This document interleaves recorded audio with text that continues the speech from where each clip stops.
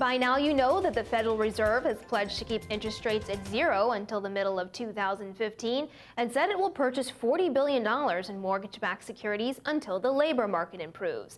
This is on top of the central bank's Operation Twist program, a program that uses proceeds from the maturation of short-term Treasury bonds to purchase longer-term dated Treasuries. And although the Fed's efforts are geared towards restoring economic growth, there are concerns that it could simply lead to massive inflation. In fact, the Fed noted at its meeting in October that inflation is on the rise, and economists are speculating that the Fed will announce yet another form of easing come the new year once Operation Twist expires. So with all of this stimulus and the question of inflation on the table, is the time right to tiptoe into Treasury inflation-protected securities, or TIPS? Here to weigh in is Wilmer Stith, co-manager of Wilmington Trust Short-Term Corporate Bond Fund, Broad Market Bond Fund, Intermediate Term Bond Fund, and Short Duration Government Bond Fund. Will, it's great to see you. Thanks so much for coming on. Thanks for having me. So what do you say? Is now a good time to invest in TIPS? I think it is somewhat of a good time to invest in TIPS over regular treasuries, particularly when the Fed is going to do whatever it takes to reflate this economy over the next couple of years. So yield is one thing, right? But inflation hedge is another. So drilling down on that, what are your expectations for inflation? You said it is a good time to look at TIPS relative to treasuries. But in terms of inflation hedge, is this the right time before inflation heads up?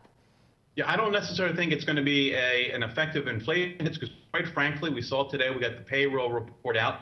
We saw that earnings were basically unchanged from the previous month, up just 1.6 year over year. So, one of the largest determinants of inflation on a sustainable basis is wages, and wage growth is really non-existent. The more important reason, I think, more of this inflationary expectation that the Fed has set in place because it's trying to do whatever it takes to generate higher bouts of inflation. And from that standpoint, we think they're going to continue with an Operation Twist once it expires. The very aggressive $40 billion monthly purchase of mortgage backs that you said, both of those measures we think will lend to TIPS outperforming treasuries. So then where in the curve are you looking now? Are you looking at TIPS with shorter duration or longer duration? I would imagine that those that have maturities of, say, maybe 10 years or more would be more susceptible to inflation. You hit it right on the head. The 10-year TIP is where we think offers the best value. That break-even rate is 2.5.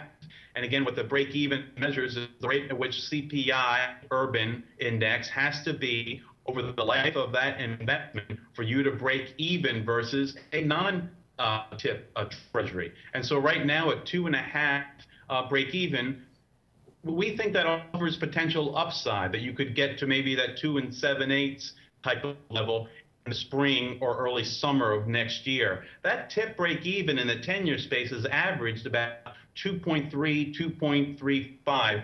So we're a little bit higher than what that average has been since TIPS have been introduced to the market back in the mid-1990s. Well, what's the risk investing in TIPS right now? The risk is that inflation doesn't manifest itself, and in fact, we have a deflation. TIPS would then underperform, and you would have been much better off in longer nominal treasuries, which would definitely benefit in that type of an environment. But you don't expect deflation? We don't expect deflation, certainly. We expect tamed inflation, 2%, maybe 2.5%, then moving out to 2 3/4 in 2014 as these Fed measures take greater effects on our economy. Like I mentioned last time, I'm very encouraged at the fact that the Fed is focused on $40 billion a month in mortgage securities, because I think that's definitely going to lend much to bringing down record low mortgage rates, even lower than where they are now, and will just add to a greater demand for housing, for refinancing. We're seeing already, Jennifer, significant improvements in the refinancing index over time. And so this thesis of the consumer being able to save money, improve his balance sheet by refinancing a 30-year mortgage, taking out a credit card loan, taking out an auto loan, banks making personal loans, all that type of credit extension is taking place.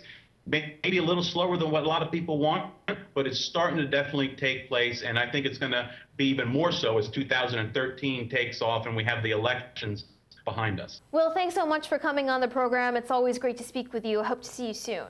Take care. Wilmer Stith, Bond Fund Manager for Wilmington Trust.